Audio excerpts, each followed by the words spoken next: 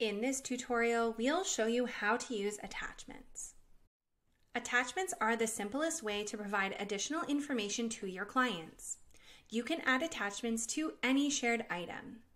You can create two different types of attachments, a rich text message or a link. Rich text is formatted text of any length which can be pinned into a dialog for your client when they visit the shared link.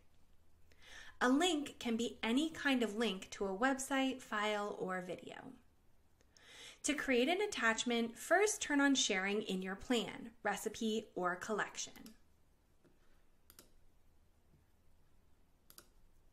Then select the Attachments tab inside of the Sharing dialog and click on New or Add Attachment. Select the type of attachment you'd like to create. For this example, we will create a welcome message, so we'll use rich text. Enter a name and input your message into the content area.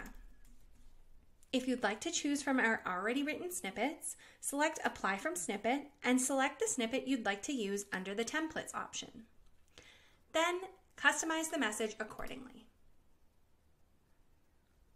To save, select Create Attachment. If you'd like this message to be the first thing your client sees when they log in, be sure to pin this message by clicking on the icon with the three dots and selecting Pin Attachment. Your client will be greeted with this message when they visit the shared link. Only one rich text message can be pinned at one time.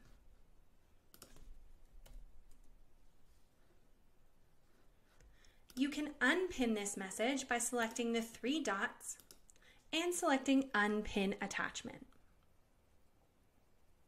You can also modify by editing or delete your attachment as needed. All modifications will be updated in real time on the shared link. You can also add links within attachments. For this example, let's link to a specific product I'd like my client to purchase. To create a link attachment, select Attachments, and then click on Add or New Attachment. Select Link from the drop-down type and give your link attachment a name. For this example, I want to provide the link to a specific brand of protein powder my client can purchase from me. So I'll label this Chocolate Protein Powder to Purchase, and I'll leave the link to where they can buy this specific product.